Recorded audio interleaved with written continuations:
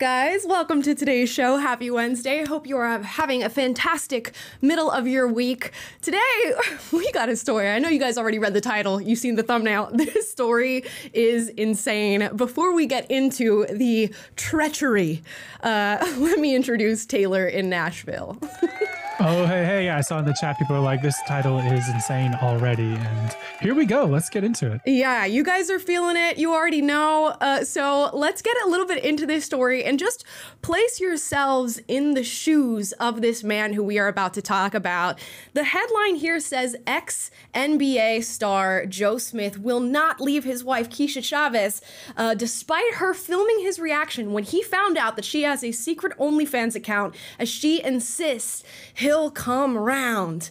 Now, oh gosh, guys, I'm flabbergasted. I am astonished by stories like this and how people maintain their strength and composure when something like this happens to them. So the background here is that this ex-NBA star, Joe Smith, got together with this woman, and now she does have a background of being an adult film star. So keep that in mind, bear that in mind, remember that. But he gets with this woman and, you know, she's got a background in singing. She wants to, you know, follow her artistry, all these different things. They come together, they get married, and with marriage, you know, came this expectation that you are no longer an adult film star. You're gonna leave that in the past. You're going to, you know, keep that to yourself. But come to find out, she had an OnlyFans that she was operating for over a year. And she'll get into the reasons why she was doing this behind his back. She never alerted him to the fact that this was a thing that she was doing. And now he's found out, okay? So we're gonna watch the video because not only does he find out about the fact that she has an OnlyFans, but she decides to film his reaction to it. Here we go. And language warning for those of you who don't wanna hear curse words today. Shit is stupid, yo. I can't believe I'm sitting here just finding out you got an OnlyFans page. Out of all these years, yo, the disrespect that comes with it, that you could even talk to me before you did it, that's bullshit, yo. That's fucked up, Keith. I'm telling you, yo, that's fucked up. Wait, no, calm, but you're not gonna say fuck me, or that's fucked up. It's not fucked up. You recording me? What the fuck you doing? Listen, it's not fucked up. And we're going to, okay, look, so I have an OnlyFans page, and he's mad because he's just now finding out about it. Of course I'm mad at you just finding out about it. I'm not doing it with anybody but myself, so why should I have to tell you? My choice, my body, my fucking choice. I'm your partner, you're supposed to come to me and talk to me. Joe, I've been talking to you about mad things. I've been asking for solutions to shit. You're not giving me none, so I created one. That's no solution, not in my book. That's no You solution. knew who the fuck I was when you met me. Before, I knew that. thought that I would never have to go back to anything like this again. Beforehand, but no. unfortunately, that's not the case after right now. After that, everything's supposed to change. Oof, okay, pause. First of all, this woman is giving Jada Pinkett Smith a run for her money. If we see Jada back in the news in a few weeks from now and she's pulling some worse stuff on Will Smith, then she got it from this woman's playbook because she saw everything that was coming out with Jada and thought, I could top that. I could do better than that. Let's go ahead and reveal this OnlyFans to my husband. This is wild. I mean, flabbergasted. I would be speechless if this was happening to me. I mean, the amount of disrespect is crazy. And I get that some are gonna say, you know, he should have known when he signed up for it. If she was an adult film star before, that's exactly what he got now that he's married to her. But you would think, you know, with him understanding that background, understanding that about her, if she was even thinking about doing this again, maybe she would go and have a conversation with him first before committing the act of creating an OnlyFans and doing it for a year behind his back. That is wild. But we're gonna keep watching because more unfolds. Everything did change. No. Obviously it hasn't. No, it had to. I had Obviously to do something. It hasn't. You stood out there showing your body. You stood out there doing stuff like this on camera. You act like that's the only thing that I do. I have mad jobs, but they're not facilitating everything that needs to be done. So I got something extra. OnlyFans be breaking me off. What the fuck? Come on, Keisha, with that. It don't matter what they breaking you off. It's the disrespect that comes with it. What disrespect? You couldn't come and talk to me about it. Okay, well, we're talking about it now. Because I had to find out on the fly. All right, then. But now, okay. No, so wait. I had to find out on the fly. So now you know. Oh. Now I know. So now you know. Boy, I would pull a magician disappearing act as soon as I heard those words. Well, actually, long before this. As soon as you find out about the OnlyFans, her stuff is packed, it's out the door. Are you kidding me? And the audacity, the sheer audaciousness of this woman to sit there and say, well, we're talking about it now after he found the secret account. Oh, no. Oh, my goodness. Yo, how would you guys react in this situation? Let me know in the chat down below how this would go down with you, because to me, this is insane. And, I can't even believe I'm saying, well, at least you should have a conversation with him first, when really the reality is you should never be doing this in the first place. But still, with all the acceptance that he's given for you in the relationship, for your past, for, what you did back then, and still wanting to be in a relationship with you, you go and pull it again. Now, some people are going to say, like, once a 304, always a 304. I don't know if that's necessarily true. If that's necessarily true, I don't know. But this is at least a little bit of anecdotal evidence. You really think somebody turns a corner and then they pull this on you. And I gotta be honest, when I saw this story for the first time, I'm thinking there's no way this is real. And there's still a possibility that it's not. If I were to create an OnlyFans and I wanted to really market that OnlyFans and get it out there to the world, this is the way that I would do it. I would create this whole bit of drama that gets picked up by all these different news sources and fake a social media video of my husband finding out, and then boom, she's gonna make millions on OnlyFans because people are gonna hop on this story. So there's still room for that being the case here. But for now, I'm just going to assume that this is real. And this is some psychotic, crazy thing. This is a crazy thing to do to your significant other. This is straight up crazy. Not only are you having this argument and battle over something that you lied about and you were deceitful, in regard to, but you decide to film him. Then you take the video and you post it on the internet. This most vulnerable moment probably between you and him in your entire marriage. And now it's out on the internet for everybody to see. Wild. Yeah, filming it makes me think that's her motivation was definitely to market it, at least the motivation for filming. But this woman is a walking red flag. I mean, just having the idea to do this in the first place is a red flag. And then not talking to the husband first and just going ahead and doing it is another red flag. And then having a camera on while he discovers it is another red flag. And then doubling down and being like, well, now, that's just the red flag on top of all the other red flags. This is just ridiculous, and like you said, audacity on top of audacity. And yeah, I never thought I would see a less desirable wife or worse human being as a wife than Jada Pinkett Smith, but this woman is certainly giving her rent for her money. Yeah, no, man, here we go. You know how J. Cole has that song No Role Models where he's like, I want that Jada and that Will Love. He's gonna have to change up that lyric first of all. But oh my goodness, does she top whatever was going on within that relationship? I mean, some women are just running these men ragged. And it doesn't stop there, right? Because she gets invited on TMZ Sports to talk about this and what she's done and, the fallout in her marriage because of it. And we have that video as well. Let's roll the clip. Yes, the first question is, where's Joe? How are you guys doing? Where's Joe? He's pretty pissed off with me. So he's been, I think he's at his sister's house. He's not talking to me right now. So, yeah. Keisha, how long ago, obviously we saw in the video that Joe's saying he had no idea that you had this account. How long is the account, have you had the page? I've had the page for at least over a year. It's on my Instagram and my LinkedIn, but that's what happens when you don't pay attention to your wife, period. And, he has a friend that he's been entertaining, and she decided that, she wants to really put a bigger, wedge in our relationship. So she went digging around my page and was like, oh, do you know that she has this?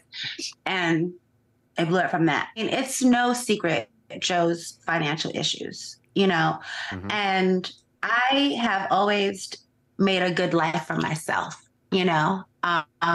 Before I met Joe, I was living overseas in Europe, and I had established myself as a singer, and I came back here you know, thinking that with his persona and who he was, once we got together and I found out who he was, that it would only take off, you know, other things. Boo! But Tomato, tomato, tomato. Who is she?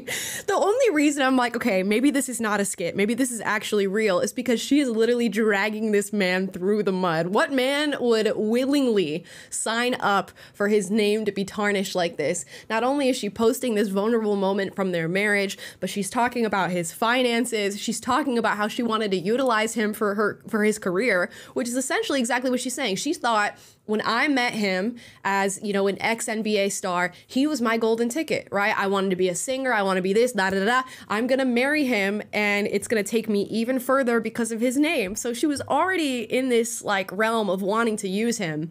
Now, alternate hypothesis, it could be that she fabricated like this whole, you know, social media video, not necessarily fabricated it, but baited him into having these social media posts because she knows I'm done with him. He's not going to take me any further financially. And at least I can get a boost from my OnlyFans in this divorce and in this split. And she doesn't care that she's running his name through the mud here. But the audacity to say, I thought I was getting my golden ticket from marrying this man and I didn't get it. So OnlyFans it is. I'm still stuck on how did it take him a year to hear about this when it was publicly available, apparently, in her Instagram bio. And then the other layer to this that we're finding out about is he had a woman that he was entertaining, is the word she used. What does that even mean? And that's the person that told them. This is, I mean, this is starting to look like just that reality TV that's just like the train wreck you can't look away from. But my goodness, what is going on in this household? Yes, I'm like, are all y'all relationships this messy? Let me know. Let me know in the comments down below. Have you ever been in something so messy in your life? I do think there's a certain type of person who just feeds on, you know, drama and like just having these incendiary moments in their lives. So they just like, they're like, you know, moths to a flame. That's how these things happen in their lives. And maybe that is what this is. But my goodness, this is peak dysfunction. You know, not everybody's hustle and drive are the same. And depression is a serious thing also. So, you know, I've been just like, you know, supporting and dealing and going through his trials and tribulations with him. I've started several businesses. You know, I've been doing a lot, like, and I just figured out, I have a home in Cape Verde I'm trying not to lose, and a roof over here we're trying to maintain that we almost got kicked out of. So I just kicked in the drive and did what I had to do, you know, and he won't do it. So I had to, and I'm sorry, you knew I was an adult video star when you met me. So if I would do anything for my own survival, then what makes you think that would change now? I love that. Survival, ladies. She'll do anything for survival, right? She's got a house here and a house there that she needs to maintain, but she'll do anything for survival. And this type of woman, and I'm not saying like, you know, all the girls who do OnlyFans or whatever. I mean, this type of woman in particular who gets in a relationship and says, I'm going to stop doing what it is that I was doing out of respect for you, out of respect for our relationship, and out of respect for, you know, the sanctity of our marriage. And then when she goes back to it, goes, well, you knew who I was all along. Didn't I tell you who I was? Didn't you know when you met me? Come on. Now, there is a little bit of responsibility that needs to be taken on behalf of the man's part because, you know, you took the risk, right? When you get into a relationship with somebody, and especially one that, you know, evolves into marriage, you have to do your risk versus, you know, benefit calculation and assessment on that relationship. And prior adult filmmaking should be real high up on the list if you're dating somebody who has experience with that. So there is some accountability to be taken on his part, but also she is not a woman of her word. And it's really interesting how, you know, you can easily manipulate the situation and say, well, you knew who I was when you met me. And then that just absolves you of all responsibility when it comes to respect within your marriage. And what's interesting is in the initial video where they're confronting each other and having the conversation, he goes, you couldn't have at least talked to me, which communicates to me that he might have even been open to her, you know, having this conversation or at least exploring the idea, but she wouldn't even come and have the conversation with him first, which is just peak disrespect, peak dysfunction. I don't ever say this, but she's for the streets. She's for the streets. Retired from the adult industry. I promised myself if I don't sing, I don't eat. So when, you know, my music career wasn't popping here when I left Germany and I stayed here for him, I figured, you know, I would, you know, start a business. I started a puppy friend social club business, a dog sitting business. And then COVID happened and that screwed everything up. I have a moving company, you know, that he actually works for me. Like he works for my moving company. You know, I'm tired of being the one to figure shit out. So I figured it out the best way I know that can maximize the money that needs to come in, because I'm tired of living like, you know, I'm tired of living minimal, you know. It's not fair. And I don't understand how you could have had such a maximized life and be so content. This is ridiculous. But we've been together for almost 13 years, though. We've been together since 2012, like after his retirement. And it really wasn't a retirement that he wanted. It was a forced retirement because he just got locked out after the lockout in the 2011 lockout. You guys remember, you know, he just never got a new job. Nobody wanted him anymore. My gosh. You know, there was a depression, and I've been going, you know, dealing with all of this stuff. And I'm sorry, you know, I'm not sorry for what I'm doing. I'm just sorry that he can't understand that that wasn't a selfish decision. It was a decision that I made. I made an executive decision. Oh my gosh, she should have left the singing, she should have left the adult film industry behind, and she should have got into gymnastics, because the amount of gymnastics that I'm watching right now is she's trying to explain what she's done, which was inherently selfish. As she tries to explain that away, it's just astounding. This is Simone Biles, who is right in front of my eyes, because that is crazy. You know, this is a warning to all, and this is men and women, right? Sometimes people get in a relationship with you because there are certain things that they can get out of you. It could be, you know, fame, it could be money, it could be certain status, and you need to be really good at discerning what it is that people want from you when they're in a relationship with you, because oftentimes it is not love and long-term commitment. And while love can be conditional, sometimes the conditions involve, I need 2 houses, I need to maintain this maximal lifestyle that I've had, you know, that when we first met, when you were doing better in the NBA, all these different things. And as soon as you lose those things, which can happen to so many of us in life, then the person dips out and says, I didn't sign up for this, which you must keep an eye out for these type of people, because they come in all different forms. And that's why you say when you're getting married, you usually have in the vows, like for richer or for poorer, you're becoming one entity, and you are supposed to work through the things of life together. That's how you grow as people. That's how your relationship grows and deepens, by being on the same page, by working together, by working through differences, difficult times, sickness, health, poverty, wealth, etc. That's just what marriage is all about. So this idea that, oh, you didn't make as much money as I thought you would, or you wasted the money that you made back in the day, or whatever it may be, that doesn't justify you breaking his trust and going out on your own to find this solution. Like, that is inherently selfish. And that's, you can just hear in the way she's talking. It's like, me. I had to do this. I wanted this lifestyle. And anytime she refers to him, there's never this like track record of, we talked about it, and then here's what we decided. It's just, there's like this massive chasm between them, which I just can't figure out, because if he doesn't learn about the fact that she's on OnlyFans when it's public knowledge for a year, something's wrong. Something's up with this communication here. Right. And then with her, she's making all these big moves and never speaking to him. So there's clearly something highly dysfunctional about this. And the fact that apparently this marriage is not ending in the midst of all this is just, to me, absolutely mind-blowing. I have no idea what's going on here. It's sus, man. It's sus. She did say that he's moved out, okay? So there's that. So maybe it is, and maybe we got conflicting reports here, but we're not going to watch the rest of this video. But she goes on to say that he'll come around, and I did what I had to do. That's what she said. I did what I had to do. She had to go and sell her naked body on the internet, because that's just what she needed. You know those times when you just have to become a prostitute on the internet? Have you guys ever been there?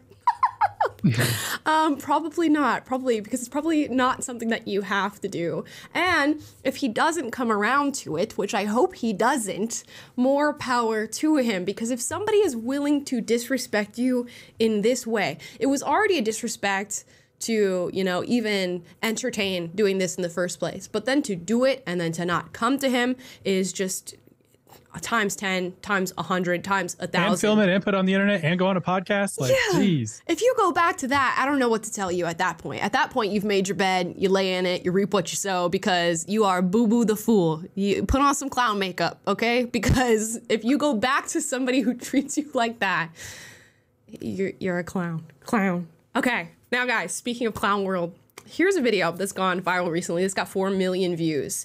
Do y'all remember in high school, maybe, or college, you might have participated in debates? We used to do like the Socratic method when I was in school, sit in our classroom and we'd bounce ideas off of each other. If two students disagreed, they'd go back and forth and have a constructive conversation about it. Some even went on to join debate clubs where we facilitate debates that happen over the course of a few hours and there's pretty strict rules. But in all, what we're trying to do is understand other people's perspectives, hopefully come to a conclusion. One person ends up winning the debate or one side wins the debate, and, you know, we wipe our hands and we go home.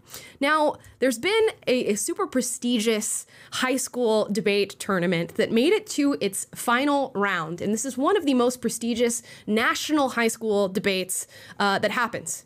And here we have students who have decided to protest in the final round of the debate for trans rights, trans issues, and talk specifically about misgendering. Now, mind you, these individuals are our nation's future. They are soon to become adults who are going to bring these ideas and their ideology into their respective workplaces, into their positions of power and leadership.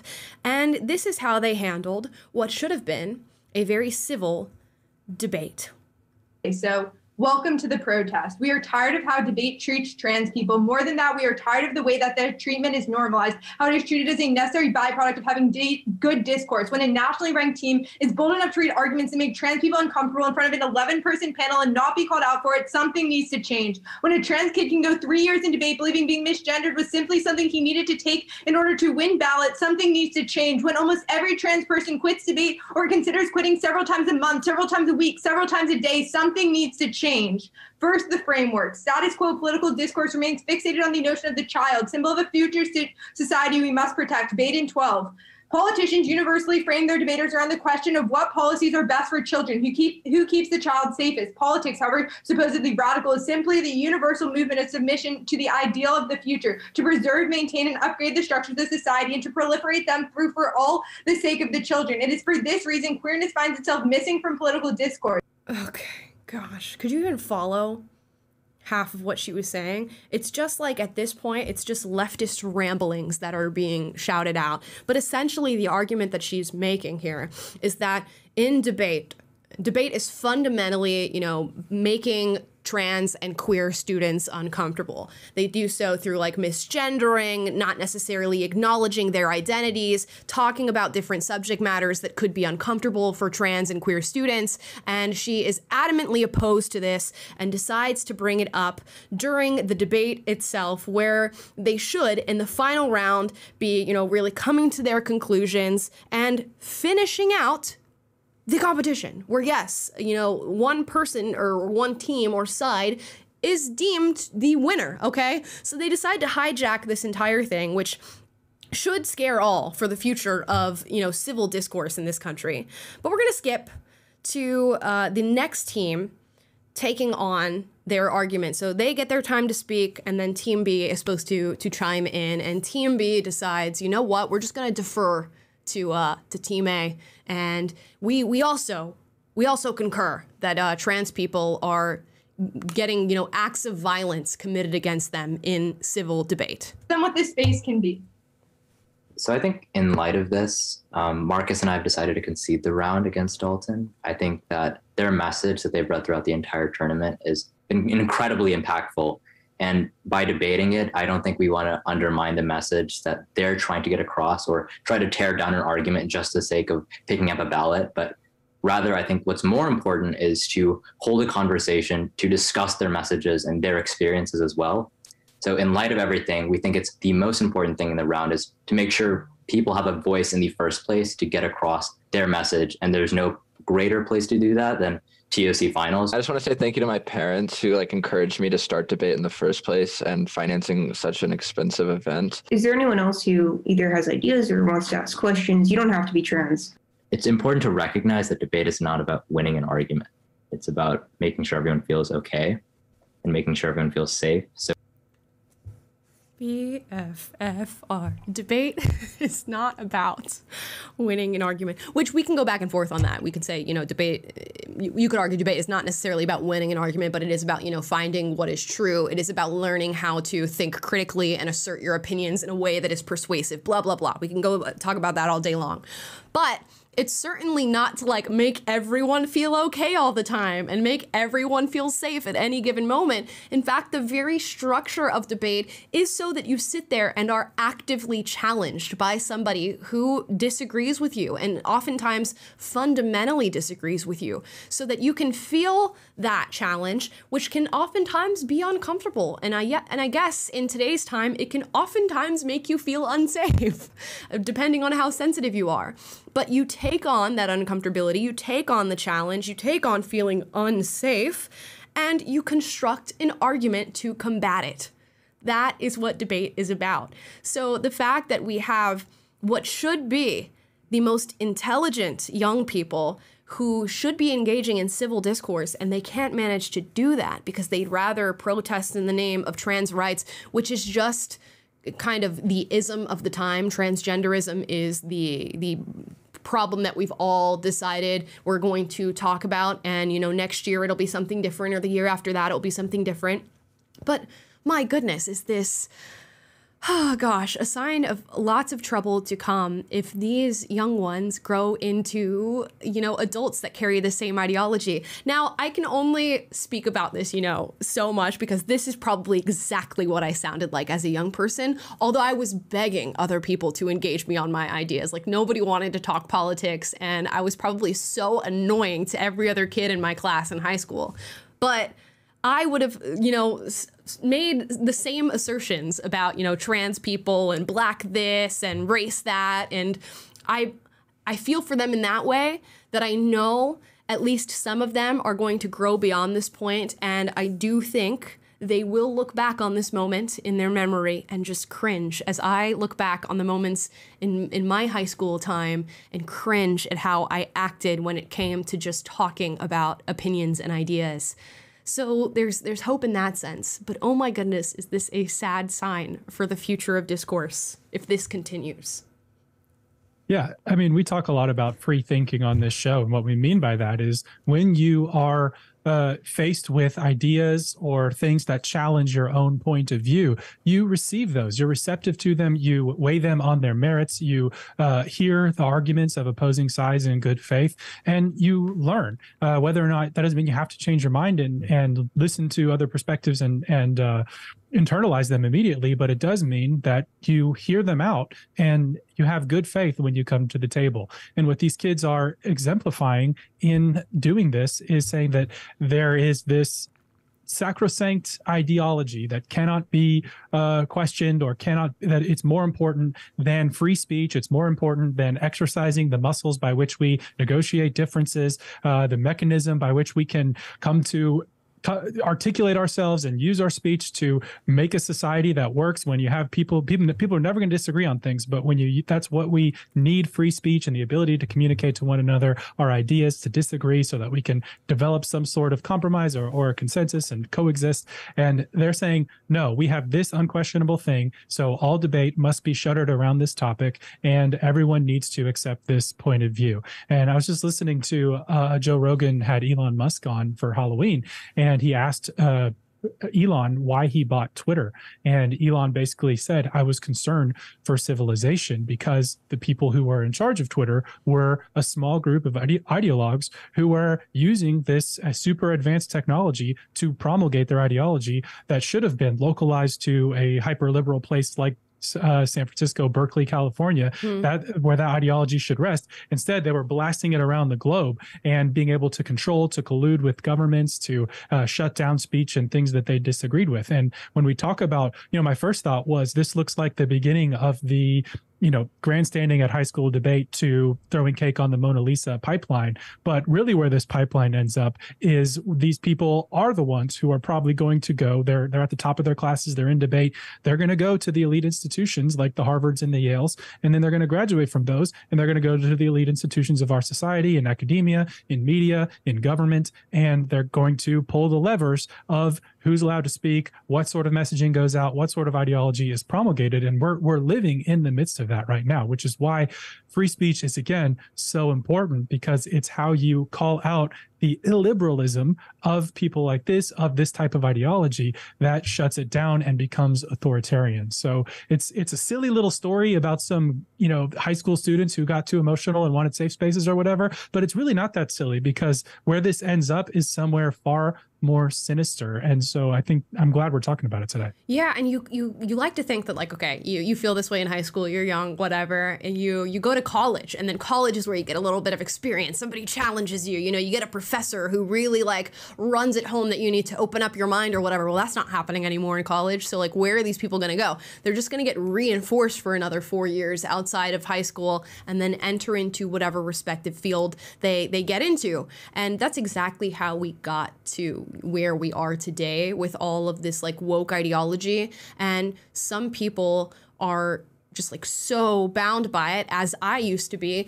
that they won't even allow you to have a discussion about it anyways. I used to think when I was 16, 17, to even have a discussion about race or gender was to concede ground to somebody who is bigoted or racist or transphobic. So you tell the people who are trying to challenge your beliefs, well, I shouldn't even have to debate you, because if I debate you, that gives your views validity. It says that, you deserve a seat at the table, when your disgusting views don't deserve a seat at the table at all. And that seems to be where the brains of these high school students is, that if we even have a debate surrounding an issue that we feel strongly about, it means we're entertaining the ideas of people who we deemed to have been bigots. And that way of thinking is just so harmful, so harmful. And I think underneath that is not that they actually believe to entertain the conversation is to entertain bigots. It is that they are actually so insecure in the beliefs that they hold that they don't want to be challenged in the first place. When I look back on myself, and when I was super defensive about my leftist beliefs and not wanting to have a conversation and saying, I don't talk to racists or bigots, it's because I was scared that they were right. And it was because I was scared that I would have to confront the fact that some of the beliefs that I held in my brain do not sync well with reality.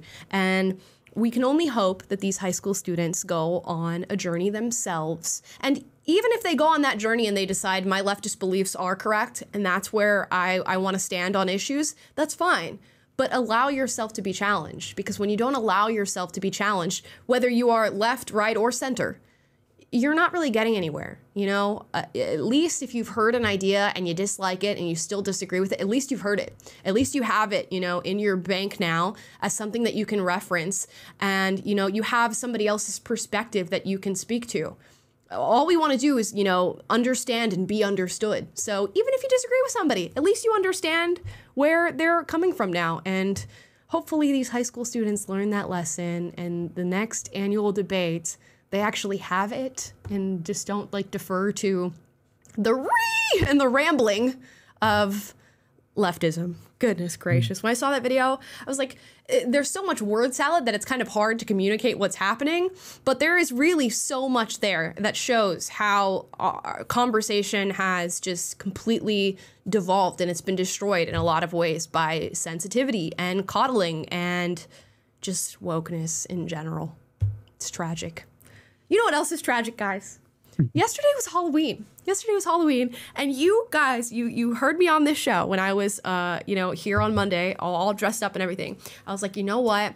I do love Halloween, and it's fun. In this current age that I'm at, I'm 23, right? I'll get dressed up for Halloween and do the whole show thing, but I don't like going to Halloween parties or going out, because it's just like a bunch of people getting drunk and hanging out. My time to shine when it comes to Halloween is when I'm older, when I've got my kids, when I'm taking them trick-or-treating, when I decorate the house and you got like hundreds of kids coming up, you get them candy bars and all this stuff.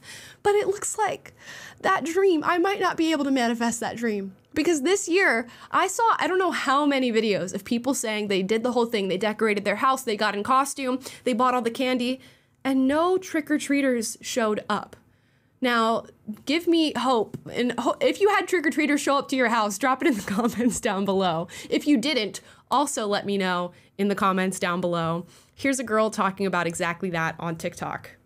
I'm gonna cry. This is like our first year in our house. I have no trick-or-treaters. Look, I have all this candy and these freaking packs. That sucks. Now, I think she's just trying to look cute in her costume, let's be honest. But if no trick-or-treaters show up to my house, I'm gonna let you know right now, I'm gonna be devastated. And I don't know who ruined it.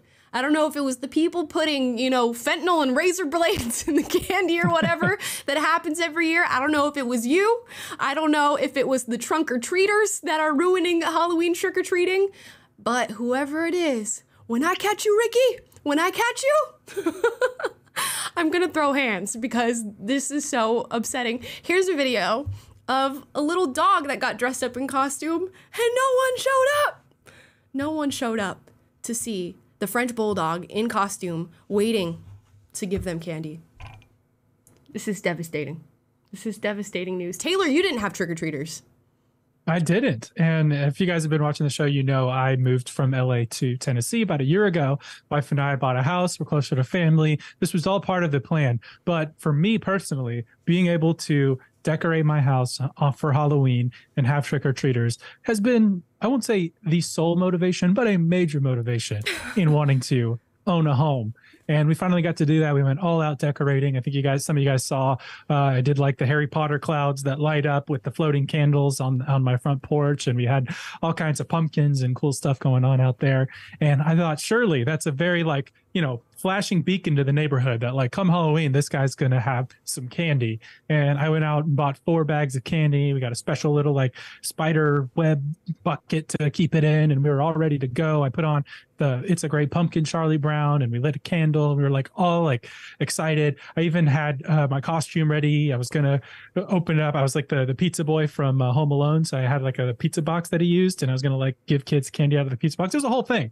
And literally 0 kids came to the door for Halloween. Gosh. 0. So talk about complete tragicistan. I can eat the candy, but I can't sell the house in this market. So I'm left with that. Dude, it is one of the I don't know. People need to research this. This is one of the major American motivators of buying a home. It is trick-or-treating. It is decorating on Christmas. It is all the things that come along with being a homeowner. And if you've taken that away from us, that joy and that light, what does it even mean anymore? Is this a massive psyop? Is this what it is?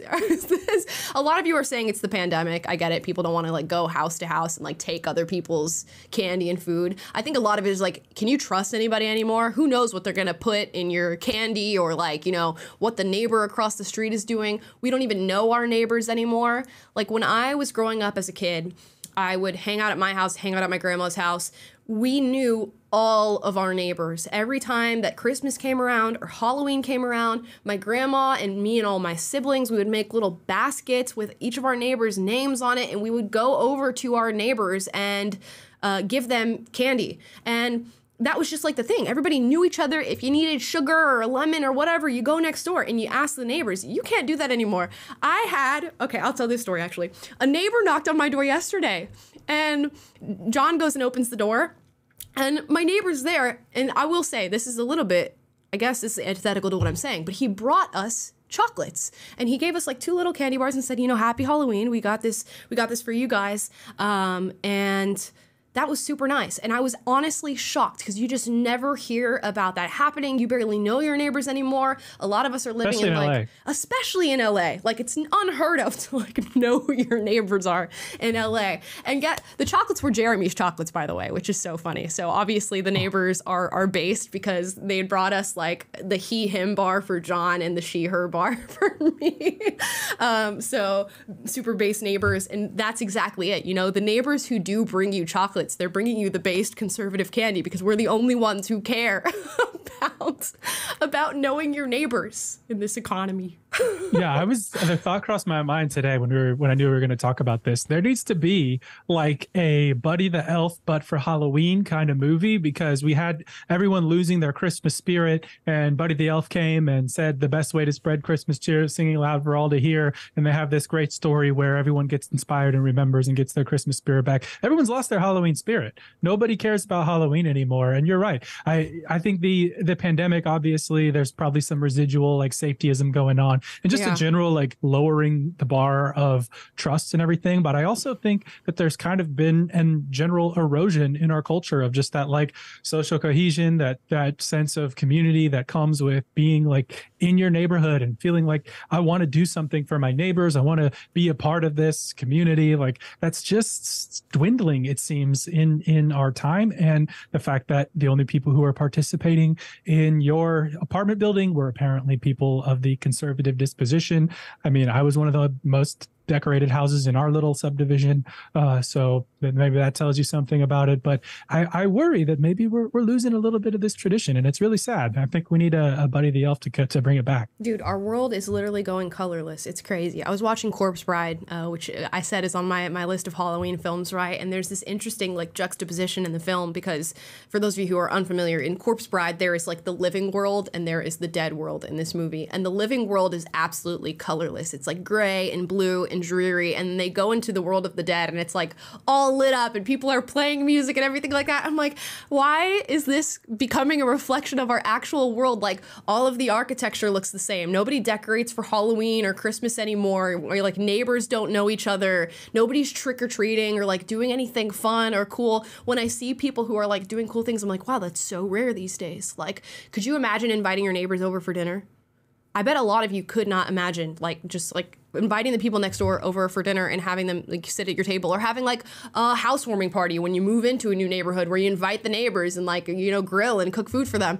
That literally astounds me. As a kid, I used to like drive around with my grandmother, not me driving, she was driving, but we would look at all the different houses and all the houses would compete for like who's decorated the best. There was even this one house that would they were so rich they paid a radio station and to like sync up their lights to the radio station and to play certain music, and you would go and the lights on their house would sync up with the radio as you're driving by.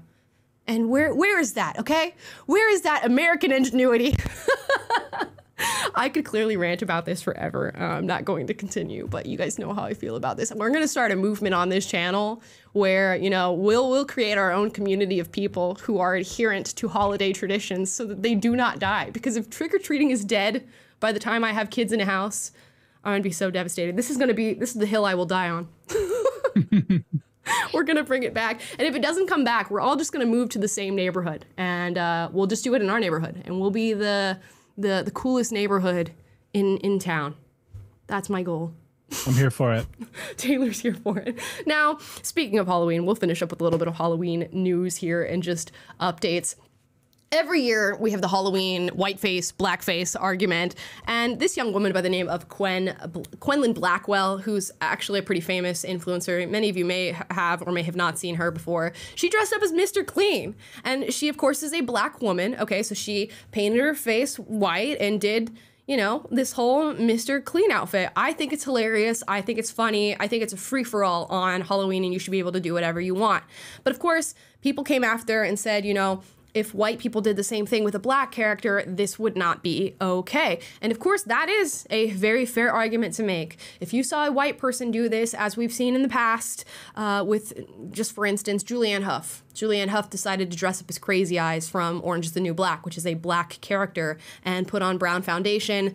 Did not go over well, let me tell you that, okay? When Kim Kardashian put braids in her hair for a separate occasion, That was not okay. We see the same thing with headdresses and all this different stuff. So Quinlan decided to respond. Here's her response. This year for Halloween, I will be turning into a white man because I think Whiteface is hilarious. And to the Republicans saying, if you can do it, why can't we? Go ahead, let's see who loses their job first. Reparations. This year for Halloween. So the quiet part was said out loud. She said, go ahead, let's see who loses their job first. Reparations. And that is true. You know, if I do whiteface and Taylor does blackface and we appear on the same show, I don't think anybody's going to be upset at me. I think a whole lot of people are going to be upset at Taylor. So we have no plans. True. We have no plans of doing that. But yes, I think Taylor would be the one to be in trouble if that were the case. Yeah, absolutely. And I get it. Like there's the history of like the minstrel show and the mockery and all that. But as we've said a million times, this comes up, like as long as there's no intent to disparage or mock, like who cares? It's innocent fun. And that's great. And we did a poll in here. White people, are you offended by black people dressing up as white people? 76% of you say no. 5% say yes. The rest are non-white. So there you go. And then, you know, of course, we had our own example of a white person apparently doing this and being chastised for it. I'm going to find the photos here. This is Khloe Kardashian dressed up as a Bratz doll. Now, when I saw this video, nothing came to mind except for who the hell is that? Because that does not look like Khloe Kardashian. I feel like every single time I see a photo of Khloe Kardashian, she's like one of those, you know, those old like Animorph books that you'd get from the school library where it's like a human turning into a fish or a bear or a cat or whatever. That's how I feel about Khloe Kardashian, because I swear her face is never the same. Like, you know, you never step in the same river twice. Khloe Kardashian's face is never the same twice. I swear to God. Okay, so this picture goes up and they're like, okay, she looks like a Bratz doll. I mean, it's a pretty good costume. It's pretty accurate.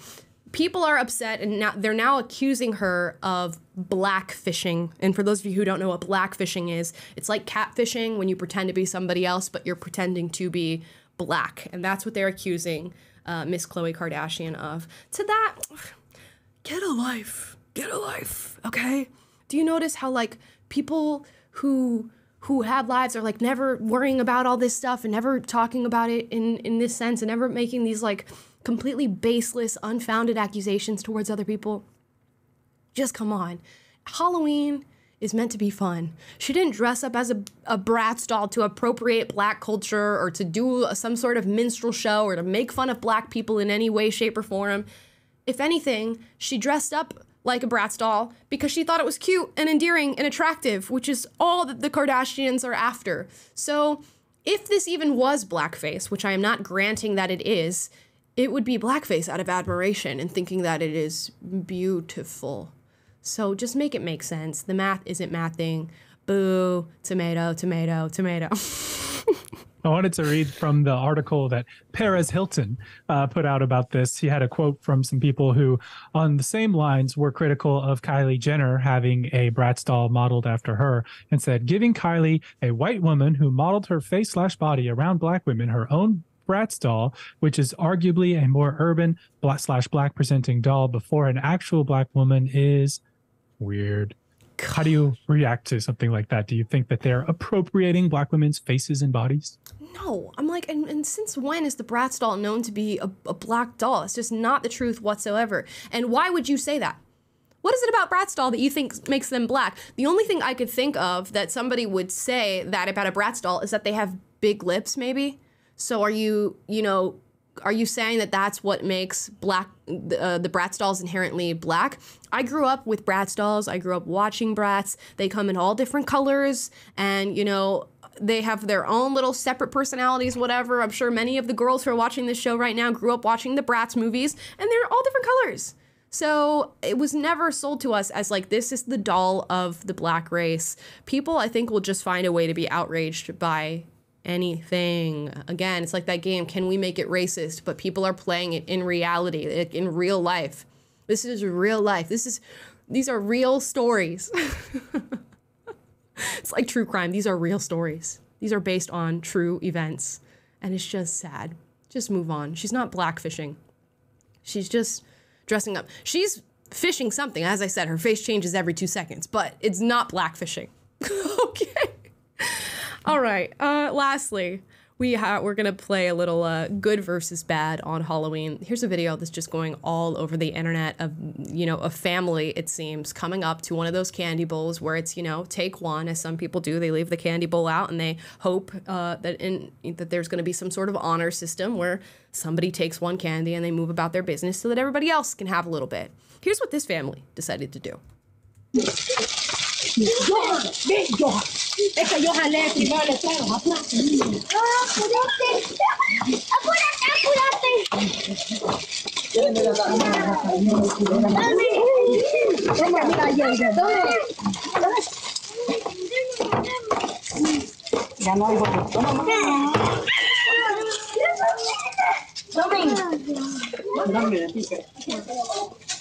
Just cleaned them out. Cleaned them out. Even had the audacity to go back and look in the bowl to make sure that they didn't forget anything. Are you? Some people just... Straight to jail. Yeah, it's straight to jail. Straight to jail, honestly. Do not collect $200. And then we'll juxtapose that with, the goodness. Not all are bad. Not all are trying to commit such egregious acts on such a day as Halloween. Here we go.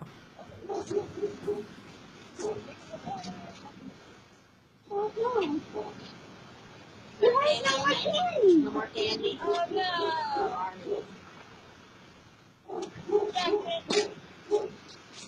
Aww, that was really nice, Jackson. Let's go, right? Okay. For the next kid. There we go. Danielle's like, nah, I want that one. That was really nice, Jackson.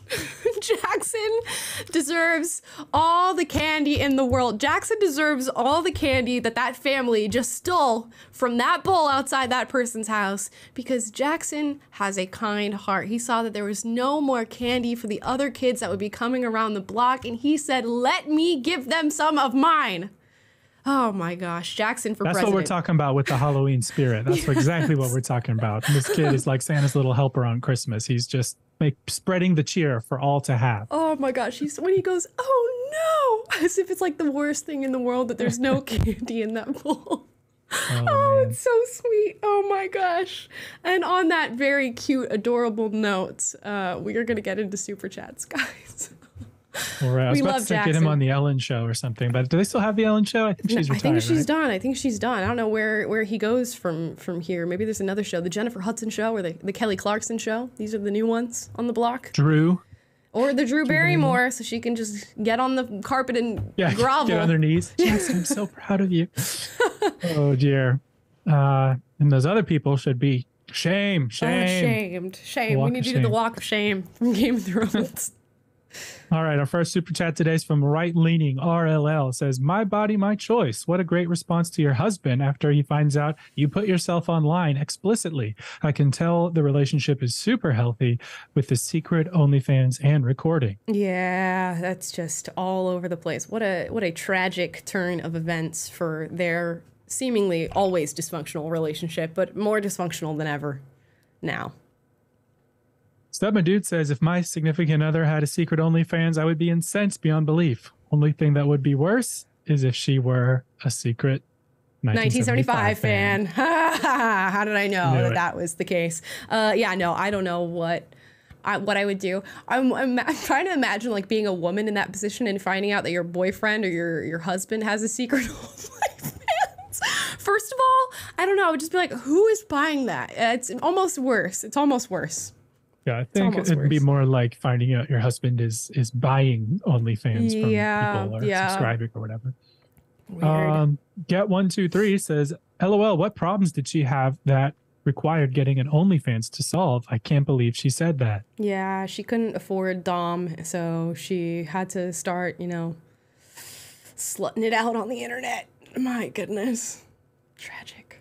Cheesecake Bro says, hey there, gang. First rule of Red Pill. Never ever marry or date a 304 with a 304 pass because it will come back to bite you later. Not worth it, men. BFFR. I don't know that it always will, but at least in this scenario, it most definitely did, and it came back with a vengeance, I will say. So, I mean, it is some sort of risk assessment you got to do there. Poor guy. Yeah. Yeah, it's one thing to like have some kind of past. It's another thing to like fail to change if you are entering into a commitment to do that. Like clearly there was no character change. There was no actual like transformation that happened in this person's heart or life after being married such that they could stay with their commitment that they made in marriage. And so it's not that you can't ever be in a relationship with someone with the past, but it's a bigger hurdle to overcome for sure. Yep. Abigail Schultz says she's clearly never been in the married mindset because she did what she wanted to without consulting him. Amen. Making a video during a private argument is absolutely wild with any normal person's opinion. Yeah, it's crazy. That's psychotic, man. And I think there's going to be a lot more of that as the internet, evolves into whatever it is that it's becoming. People just filming all the outrageous moments in their lives and putting it out there for others to view. And that's why society is declining and why nobody trick-or-treats on Halloween anymore, because everyone's too much on the internet. Alex Lusher says, just thought I'd share I'm going to a convention this weekend, Twin Cities Con in Minnesota. Ooh, that's fun. my hometown, my birth town, St. Paul, Minnesota. Minnesota Vikings. Tough week for my Vikings. We lost our quarterback. I'm actually going to the Vikings game this weekend in Atlanta, which is much less exciting now that we're starting a backup, but alas.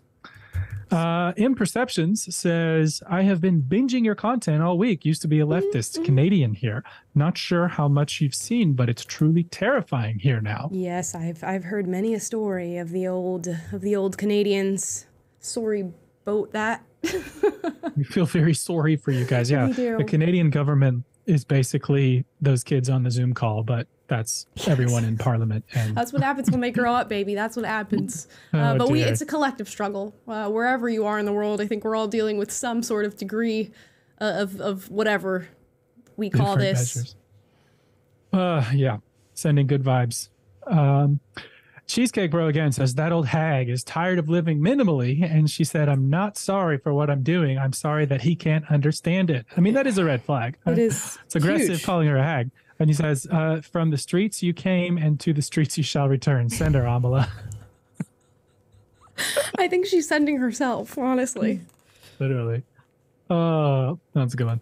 BJ Lucas says, first live stream, Canadian here, and I finally managed to get on to watch you live. Just wanted to awesome. say that I absolutely love your stream, Amala and Taylor. Thank you so much. We're happy to have you. All the Canadians coming out today. I know. I love that. Canadians are extremely nice. Yes. They're like So I've heard. strangely nice, but not in a bad way. Anisha says, hi guys, happy Wednesday. Small confession. Watching all these crazy stories makes me feel really normal despite my battles with mental health issues. And I secretly pat myself on the back for it. You know what? That is one of the silver linings of some of these stories, which is what I was telling you guys about with like watching dating reality TV shows. Because whenever I watch them with my boyfriend, we're like, oh my gosh, okay, so this is just a litmus test for where we're at in our relationship. We're doing really good if this is what normalcy looks like in other people's relationships. So I don't know how good that is to like bank your feelings on the crazy stories that you hear, but it is just a natural human phenomenon. I forget, there's a word for that. It's some weird, it's a strange word. There's a word for doing that. Say it if you know it in the chat. I don't have it will on come. The tip of my tongue. Let's see. Anisha, we just read Anisha. Thank you. Cheesecake Bro again says, I've started talking to someone who seemingly has nothing wrong with her, likes Italian, listen to cook, watch sports, work out, basically no red flags. Is that a red flag in and of itself? She's Latina, by the way. Thanks. It's not a red flag until there is a red flag. You just gotta wait. Give it time. Give it time. All things come out with time. So you just keep on the track that you're going, bask in the gloriousness of there being no red flags yet, and hopefully none ever come. But as we all know, relationships have their ups and downs. So A yellow light. Proceed with caution. Indeed. Schadenfreude, is that what you're looking for? Yeah, maybe that is what I was looking for. Isn't that delighting in the demise of others? Yeah, I don't want to say I'm delighting in it, but at least it's like, oh, okay, we're doing okay. I'm doing all right. Oatmeal says, I went trick-or-treating with my friends and our little siblings and friends' bag broke in front of a policeman's car. I went as Cartman. You went as Cartman? Oh, that's an awesome costume. I bet. I love Race swapped Cartman or regular Cartman? Yeah. There's diverse women. Oh my gosh. That's funny. That reminds me of like Kevin McAllister when his grocery bags break on his walk home from the grocery store. I can't wait for Home Alone season. I can't that wait. Time. How do y'all feel about the whole November 1st debate? Like, is November 1st too early for Christmas music? Do you need to wait until I saw Mariah Carey posted a video already, like of them like knocking her out of like an ice block, and she comes out and starts singing. It's hilarious. I'm like, I need to make a poll. I'll make a poll. I give a little space for Thanksgiving and like those just general fall feelings, you know, like the Charlie Brown Thanksgiving special and stuff like that. You got to make a little bit of room, but not much, because you got to get in that Christmas time, especially with how little our society is celebrating things these days. I take it very, very seriously, and I'll take it even more serious when I have kids. Even if the rest of the world is not celebrating these holidays when my kids are here, I'm going to make it seem as if they are. I'm going to gaslight my kids into thinking that the whole world also has these traditions. I'm usually team November 1st. That's kind of, my mom was like that growing up. But this year, I'm like, you know, I think I'm so bummed by the lack of Halloween spirit that I'm like, I'm gonna give it a little space and you know, ramp up to the Christmas stuff. Yeah. I need to detox for a minute. Yeah. I have a poorly worded poll up, by the way. When is Christmas music okay to start listening to? Should be, when is it okay to start listening to Christmas music? That's okay. So far, it looks like 62% say after Thanksgiving, 24% are November 1st. So it's just the loud vocal haters. Yeah. It's really a sizable chunk of the population is okay. Yeah. Anyway, rock, paper, scissors. How do we not have Tajikistan merch yet? We didn't have a single trick-or-treater either, Taylor. My son was so bummed. Yeah, maybe we'll work. I'm from Tajikistan. Maybe that is merch that we need. Oh my gosh. I don't even know where I got that word from or why I started saying it, but it's stuck around. It's been around for years now at this point. Mm-hmm. For those of you who don't know, Tajikistan is what you say when something tragic has happened or you have, you know, read a tragic story. Tajikistan. And it's a play on the country of Tajikistan. You know what? Yeah, if you say it is, that's what it is. Gotta be. It's so close. Yeah. Anyways, Joshua Denoyer says, keep your hopes up. Amelie had tons of trick-or-treaters this year and about 2 last year. Our crazy world will balance out as it always does. Okay, good. That you know, that gives me a little bit of hope.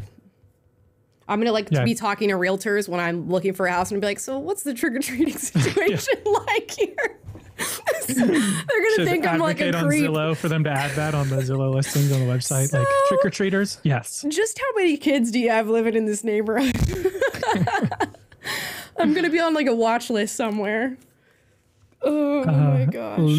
Lise Levac says, Halloween is my most favorite holiday and I refuse to let it disappear.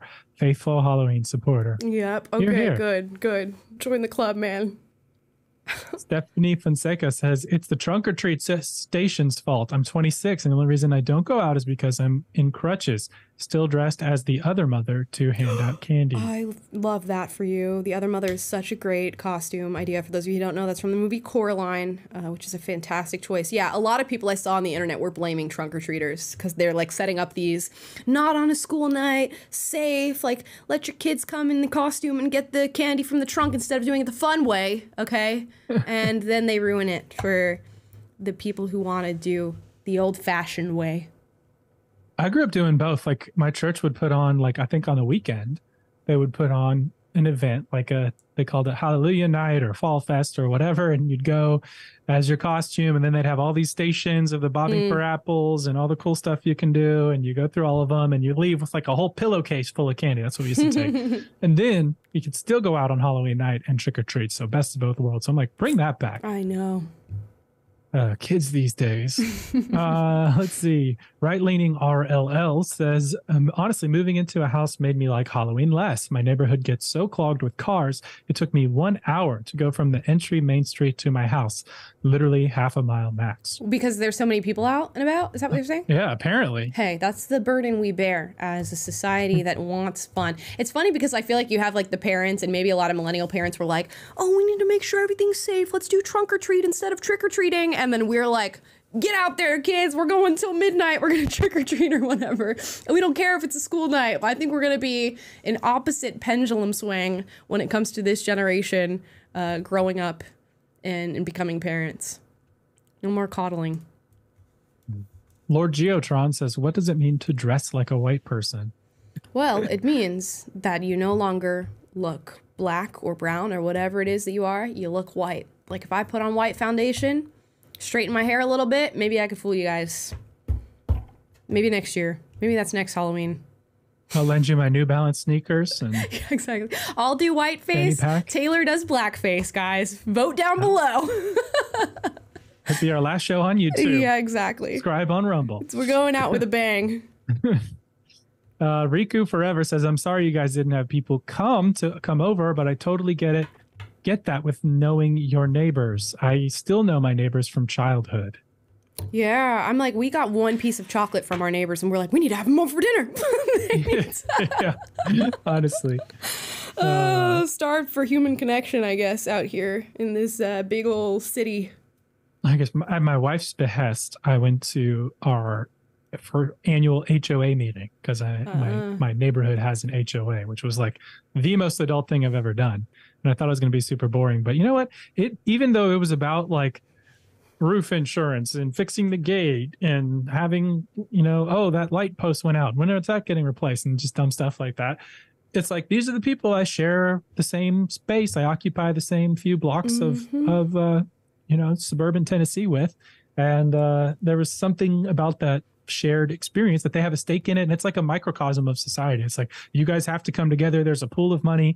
You elect people that have to make decisions. You have to weigh in and represent yourself. It's a very like interesting thing. So you can throw your hands up, but then when you complain, you didn't voice your opinions. You didn't do anything about it. You weren't present. So tough luck. But anyways, this is I'm all about the community now. All about the HOA. Bring it back. Well, just more like feeling connection to the people around you. It's like I have a greater appreciation for that. Mm-hmm. Anyways, Madian Hadar says, of all bad TV shows, the worst was Shameless. It had the most frustrating, annoying, unbearable characters ever. What's the worst TV show you ever saw? Ooh, worst TV show I ever saw. Suits. Hate Suits. I think that's that TV show. I've never the watched worst. it. People really love Suits. It was like trending on Netflix when they added it on it. I tried to watch it. My boyfriend and I were watching it. I could not stomach the writing, and it's just so bad to me that I don't understand. And maybe that's a hot take because a lot of people love Suits, but that show, Womp, tomato. I tried watching that like Operation Lioness show or whatever. It's got like Nicole Kidman and Zoe Saldana or someone like that. And it's like they're CIA agents, but this like women unit and stuff. And I was like trying to be open-minded and everything. Not that, cringe cliche, right-leaning person. I was like, I'm going to give this a shot. And I got like halfway through the first episode. And I'm like, man, I can't do it. It's not it. It's just no subtlety, just kind of too much girl bossing and all this stuff. It just maybe I don't know. Y'all tell me if I'm wrong, but I didn't like that one. Girl boss too close to the sun. And the live action Halo show by Paramount. As somebody who's been playing Halo since the first one, I was excited to see they made it a show, and they just completely just destroyed it and wokeified it. Anyway, so those are my candidates. Sandra Allen says, as a mama, Jackson made me want to cry. What a sweetheart. Also, thank you both for putting in so much work to make the show sensible and funny. Oh, thank you. Yeah, I know. You see these videos of little kids and you're just like, I can only hope that my child turns out to be, half as good as a kid that just naturally does that. I think kids just have that natural propensity and they kind of get that kindness like beaten out of them with all the different things that happen in their lives. But oh my gosh, if my kid can maintain that sense of just like just rightness and wanting to do something good for other people, man. You've really won as a parent. Go Jackson. Go Jackson. Yeah, says, growing up in Australia, I didn't see a lot of trick-or-treating, but it has become more popular after the COVID years. Thanks for all the hard work. That's interesting. Ah, interesting. I wonder what that is. If that's just like American influence going over there, or what the deal is. You guys got released from your quarantine camps, and now all of a sudden everyone appreciates freedom. I'm just now kidding. you're like, you're going to take on all the different...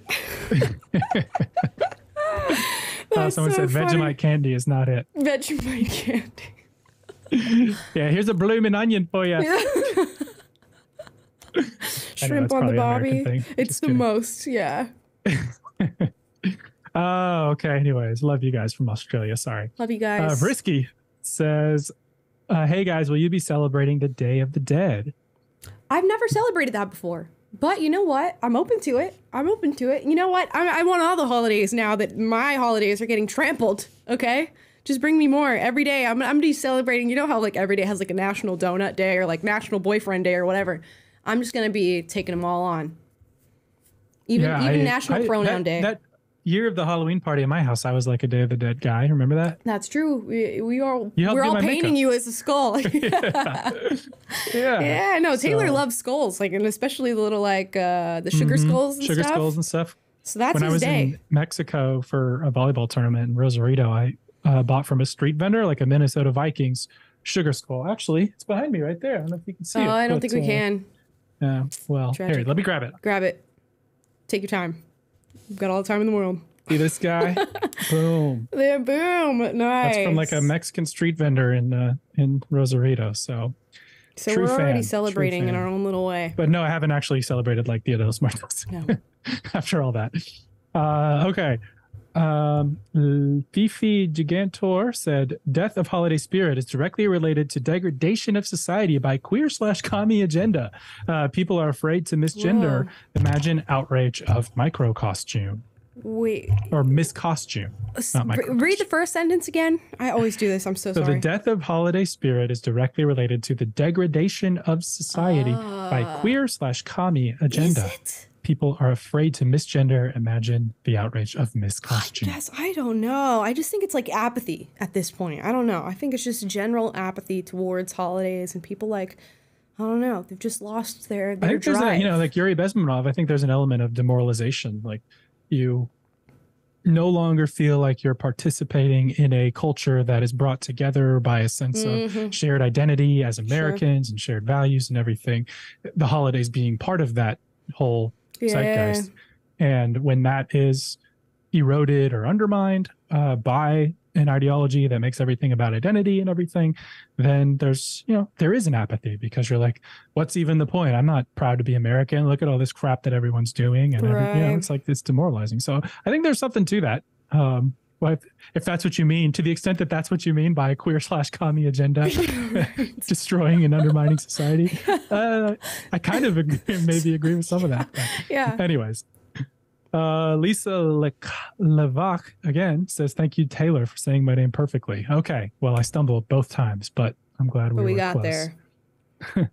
And then she said, sorry, I spelled your name wrong with another super chat because she said Tayor. Which feels like I'm back in Panama. Cassie says, I want some advice. I live alone on 100 acres of land as a 19-year-old girl. Besides carrying a gun on me, what advice do you have to help me feel safe? First of all, congratulations. 100 acres of land. You're 19 and you're just chilling, but you're a woman chilling by yourself. Is that what, Cassie? Is that the name? Sounds like it, yeah. That's my dream. Well, not to live alone on 100 acres, but that is my dream, to have like that much land. What is my advice to you? I don't know what I can say. I mean, I don't know. It seems like you're already doing what it is that you need to be doing. I don't know if you're dating or looking for a husband or anything, but that's a tried and true way to get a little bit more company and protection. But you're 19, so take your time.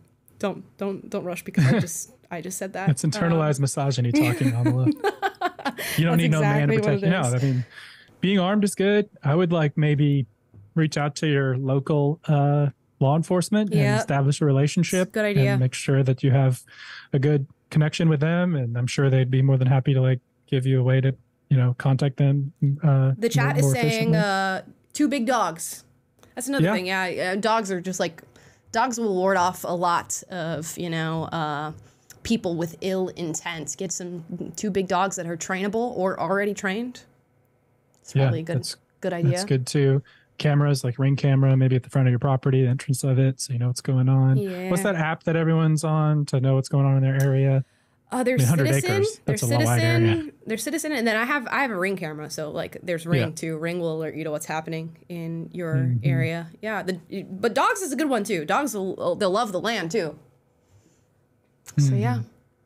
So hopefully there that helps. you go. But kudos for holding it down what to the 100 heck? acres. That's awesome. Are you kidding? Goals. Homesteading goals, right? Kiara Zier says, as a fellow Halloween enthusiast, Halloween on a weekday didn't help this year. I partied in Ybor on Saturday in Tampa with some friends, and it was way busier than yesterday here in Fort Myers. Yeah, I guess there's a whole like, oh, it's a school night or I have work tomorrow, whatever. Guys, it's one day. You have one life. Live it up. What the heck? What happened? What happened to YOLO? YOLO. It's died. Bullet Shepherd says, the Lion, the Witch, and the audacity of this beach. That's funny. That's funny. Literally That's good. BEECH. That's funny. And I think that's our last one. Oh my gosh, a funny note to end on. Guys, thank you so much for watching the show today. Hope you had a fun time. Drop down your thoughts on the different stories that we covered. Blackfishing, doing whiteface on Halloween, Halloween wrongdoers and right doers, the woman who hid kind of in OnlyFans from her husband, and of course the national debate between these high schoolers that just devolved into madness. I'd love to hear from you guys. As always, if you disagree with me, duke it out, but do so respectfully. And if you like this stream and had a little bit of fun, like, subscribe, click the notification bell to be notified every single time we're live. That's Monday, Wednesday, Friday, 1 p.m. Pacific, 3 p.m. Central, 4 p.m. Eastern, and we post videos for you guys every day. Tomorrow's video is about a man who goes around getting people to misgender him, films them, and posts it on the internet. It's a great, great, fun one. Can't wait for you to see it. So stick around, and we'll see you tomorrow. Guys, have a fantastic rest of your Wednesday.